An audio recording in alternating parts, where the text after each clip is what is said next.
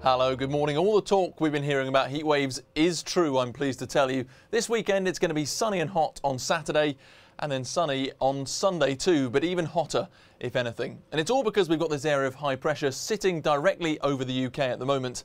And that means temperatures gradually building. So by Sunday we could be seeing highs up to 30 degrees, which is 86 degrees in Fahrenheit. And for the rest of this afternoon, well, things are pretty nice too. Just a couple of clouds around, but for most of us, plenty of sunshine to enjoy, a very gentle breeze and highs up at 26 degrees. Then tonight it's going to be a pretty muggy and sticky night. Clear skies, so staying dry, but with that very gentle breeze, it is going to be staying pretty warm, I'm afraid. But then those clear skies mean tomorrow morning, well, lots of sunshine around, a really, really lovely start.